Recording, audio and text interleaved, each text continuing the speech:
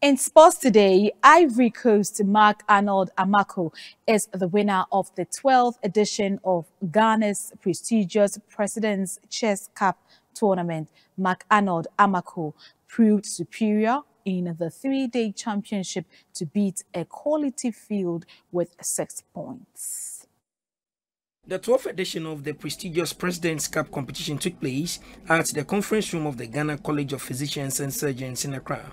The three-day championship at the weekend attracted some of the finest chess heads from Ghana and some African countries including Liberia, Uganda, and Cote d'Ivoire. There were some from the USA. The 44 chess minds then displayed the stuff they were made of.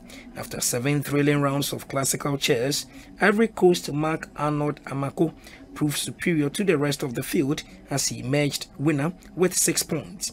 Following closely were Bernard Anjere from Ghana and Fieldmaster Digondo Simplici from Cote d'Ivoire, who finished with 5.5 points to tie for second place. Half a point behind them were fourth-place finishers ACCRA Friends from Ghana and Ian Murara from Uganda.